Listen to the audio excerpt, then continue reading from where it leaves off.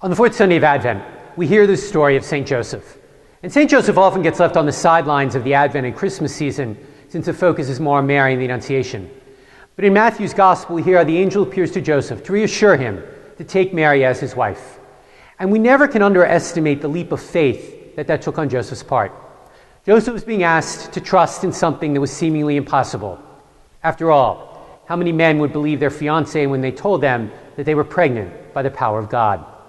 Joseph was being asked to raise a son that he knew wasn't his own.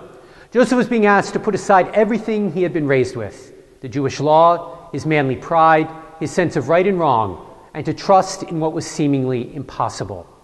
But there's a wonderful line in the Gospel that tells us when Joseph awoke, he took Mary into his home and did as the angel said.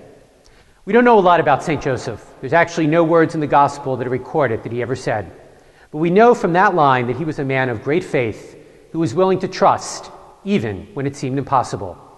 In these last few days of Advent, as we get ready to celebrate Christmas, we could learn much from St. Joseph.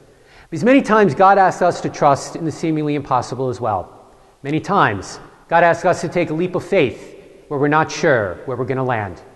But let Joseph inspire us and remind us that when we trust in God more than ourselves, when we put our faith and confidence in what God's asking, even when we don't know where it's going to lead us, great things happen.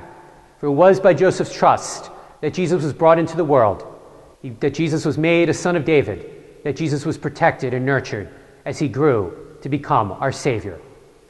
My friends, when we do the same thing like Joseph, to trust in God, to put our confidence in him, even when there's more questions than there are answers, then like Joseph, God can continue to do great things through us. Not preaching at you, but just giving you something to think about.